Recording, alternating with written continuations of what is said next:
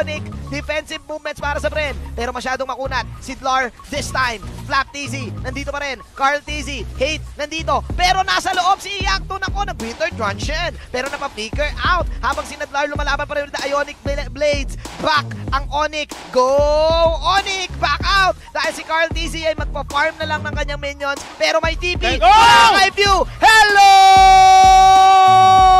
Pew, pew, pew, pew, pew, pew, pew, pew! And look at this, wow! With the Woo ML mechanics. Pero may laban pa rin ng Onyx. Sabi ng Onyx dito, anong hello? Sabi namin dito, hi! Hate with the counter go. Expected ng Onyx yung mangyayaring laban na yun. Flap TZ tumatakbo ngayon. Dalawa na lang sila natitira. Kayo pala magkasama sa M2 room. Habang sabi dito ng Onyx, sige, tapusin natin ang gera. Hindi pwede yan. Go Onyx! Hate with a monster kill. And Onyx PH will manage to do a comeback. At sila ang mananalo sa series na ito. Pero once na mahuli, ang mga members ng LPE can overwhelm them with so much damage. Kaso ang kanyang dilema dito, Wolf, ay ang tunay na aso. Jake the Dog. Nasa kanya ngayon ang camera na paggamit dito ng Zaman Force. Ako, pumasok siya dito sa lahat. Oh. Jake the Dog. Mawawala ngayon dito Immortality. Nakatarget na lahat sa kanya. And Jake is down. Jake is down. H2O. Naaamoy na nila ang redemption ngayon. Aspect Polado. Napagamit ng Blood Plunge. H2O is down as well. Ryota with the final blow. Aspect nandito. RENEJAY. 2v2 ang nangyayaring Agera. RENEJAY ngayon. Napaback na din. Tatlong heroes ang nawala sa LPE defensive movements para sa NXP. How do you take down the Flap TZ?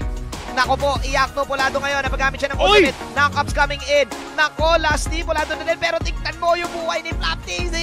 Kalahati, puti, pare. Flawless na flawless. Flap TZ with Doc Ribo. Wala na siya pakialam dito sa damage output ng Onyx. Siya na ang main target ngayon. Habang buhay pa rin siya with the Frostmoon Shield. Makakuha ng dalawa dito ang Onyx. But Flap TZ napapagamit lang ngayon ng kanyang first kill para makapag-heal up. Iyakto papasok ngayon with the flicker in. Pero si Flap TZ dumadamage pa rin. Iwagayway ang tela nitong Esmeralda. Sabi naman ni Carl TZ, ako rin. Final blow. And there you go. Slam dunk. Iyakto takbo. Flap TZ. The big boy is here! Carl TZ, the TZ connection. Kitang-kita mo yung Don Manjin. Mga big boy na sila. Mga big boy na talaga sila. Welcome to the big league! Friendly sports fan, nagiging online na si Carl TZ at mukhang eto na ang pagbangon ng api. Pagbangon ng api, parang ganyan. Oh no! And pumasok siya mag-isa doon. And Friendly Sports, hinahanap nila yung sarili nila ngayon sa isang pwestong hindi nila gusto. Lost dito will go down. H2O, the killer instinct. Kaya bang niya i-take down tong mga taong to? Andun yung Crystal, nandun yung Snow. It will be enough to take down yung mga tao sa Bren. At nandito pa si RENEJAY. Oh no! Bren Esports! Pumasok si Carl TZ without Purify. Na-stun ni James. At yun na yun, pare, walang malakas sa marami. And Exord, perfect positioning once again. Dito sa Eve na to, masyadong maraming crowd control ang NXP para pumasok, Butters. Ribo! Nakapag-purify siya doon sa Imperial Justice pero hindi pa rin niya kakayanin yung full 5-man damage na meron dito ang NXP. Lahat sa OMG, yes, ang hirap niyong ma-penetrate, pero kapag tumama yung Blazing Duet, nako, aaray ka talaga. Masakit talaga. Kitang-kita mo lang yung items dito. Meron siyang Demon Hunter Sword plus the Golden Staff. Pero mukhang umaatake ngayon ang OMG trying to control the turtle area. There we go. Dragon coming in. Chakto Polado ngayon. But Kelra now chasing a GZ. The KDA machine running away. But you cannot run away from the king. Kiel BJ, BMI out. May nakamula sa Lord dito. Napalaban na lang. Si Paquito ngayon ang mawawala. But 3 heroes are now down para sa side ng Omega. Oh no. Is this the late game curse na sinasabi mo, DDZ? And look at Kelra. Wini-welcome nyo pala ako ngayon sa MPL. Wini-welcome ko kayo ngayon sa sarili ko. Execration will tie up the game. 6-6 at sila na lamang sa goal. Ang Tanong magiging enough ba yon? Binanggit mo na to kanina. Ang problema sa Roger, kapag wala ka na burst, pwede ikaw ang mabaliktad. Nako, mukhang si Lancy ang mababaliktad. Wala nang real world manipulation dito. Nako, na pumasok na ngayon ang Alice. Winter Truncheon, pero nasa gitna ngayon si Bimo. Ang target nila ngayon ay dalawa. Mawawala si Aspect na kumakalmot na si H2O. Bimo, H2O, carrying this game. But Jake the Dog, umiwas dito na gamit ng Zaman Force. Mag-inisa na lang si H2. And Jake the Dog will finish him off. 3-3 nangyaring laban. 2-2 ngayon ang mangyayaring laban.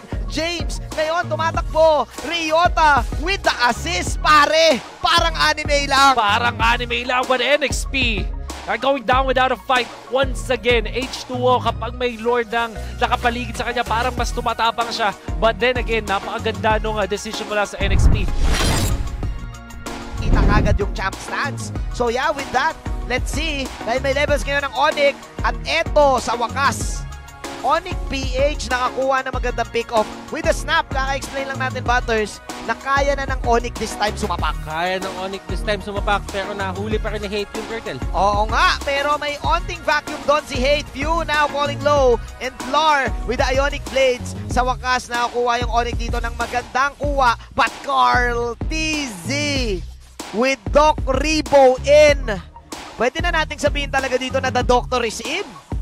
Nakuha ng Onyx yung Turtle, but napansin mo man, Jin, parang ang nanalo pa talaga dun is Brent.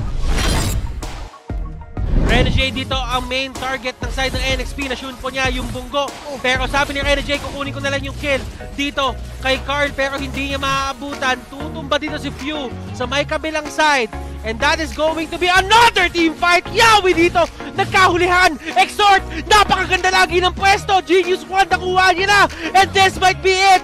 The last man standing para sa side ng Pren is si Rebo. Si Rebo na lang. Doc Rebo, ano pa ang pwede mong magawa? NXP with the burst damage. Eto na ba yun? Eve lang pala ang kailangan. 4-10 ang scoreline dito ni Exhort and Butters. Eto na ang pagbangon ng api. Eager to come back at NXP!